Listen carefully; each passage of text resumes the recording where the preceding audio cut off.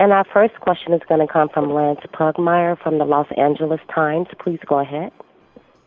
Hi there. This question's for Danny. Danny, obviously you know that across the country there's another pretty significant welterweight fight with Terrence Crawford versus Amir Khan, a guy that you beat. Which fight do you think is going to be more entertaining as you guys go to head with this one?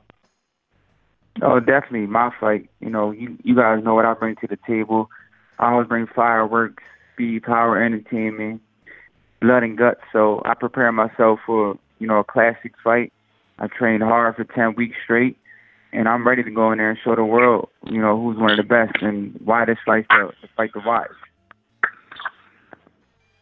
Dan, just one last question for you, and I know it pertains to the fight that you're kind of competing against to some degree on Saturday night, but you've been in the ring with Amir Khan. You've knocked Amir Khan out. You're well aware of how good Terrence Crawford is. Do you give him any chance in that fight at all? I think it's a great matchup because Khan is not an easy style to prepare for. He has fast hands. He has quick feet. So it's definitely going to be an entertaining fight. And Terrence Crawford is not really a pressure fighter to try to knock you out one punch or try to break you down and take you out of the lead. So I think that is definitely an interesting matchup. Do you expect Crawford to win, though?